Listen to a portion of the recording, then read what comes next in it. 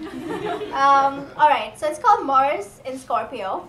Ooh, yeah. No, it's not what it sounds like. Okay, 1. I had neglected to remember him by the time I moved to Canada. He was my Baba's friend's son. We lived at the 2 respective neighboring ends that made up the tip of the boot snug between the Red Sea and the Persian Gulf. Our fathers, who were school friends, had recently connected over email.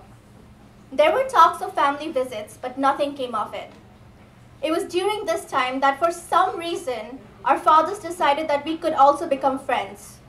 In their minds, our age was an assumed bridge. We were 14, that awkward, vulnerable period when it was, I suppose, easier to strike up a faceless conversation. We exchanged a few emails, talking mainly about books and movies. My Nancy Drews competing with his Hardy Boys, my love for horror over his sci-fi. We discovered that even though our afternoons had similar arcs, napping mothers, we spent them differently.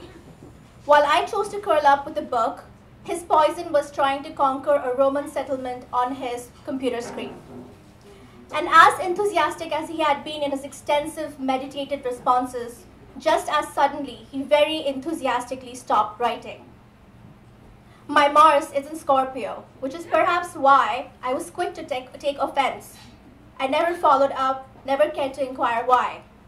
I imagined in the new age of internet revolution, when online dating was commonplace through ICQ, he had found someone in his zip code to keep him busy. It was only when we moved to Mississauga 4 years later that Baba brought up his name. Do you remember Ronnie? He said. Who? Dipankar uncle's son. The one you wrote emails to. The one who lived in Muscat? The same. He stopped writing, I remember. Yes, he died. I had seen only one dead person in my short lifetime.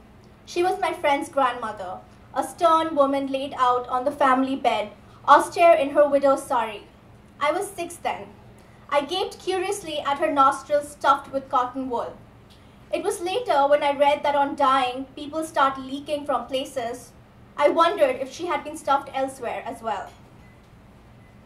Muscle dystrophy when he was 14, Baba said, as if it was self-explanatory. His family is in Mississauga now. 2.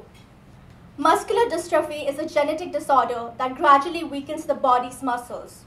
It is caused by incorrect or missing genetic information that prevents the body from making the proteins needed to build and maintain healthy muscles. A child who is diagnosed with muscle dystrophy gradually loses the ability to do things like walk, sit upright, breathe easily, and move the arms and hands. This increasing weakness can lead to other health problems. There is no cure for muscle dystrophy. 3. Our families met often, making road trips both short and long. I vaguely tolerated their daughter, Rani, a girl much younger in age, and her inane cravings for McDonald's on these trips.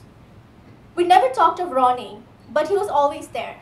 The silent ghost hanging out with us in the living room, on the beach at Wasaga, breathing out into the January cold in New York, making a face when Rani whined for junk food, or just staring through the windows when our cars passed each other.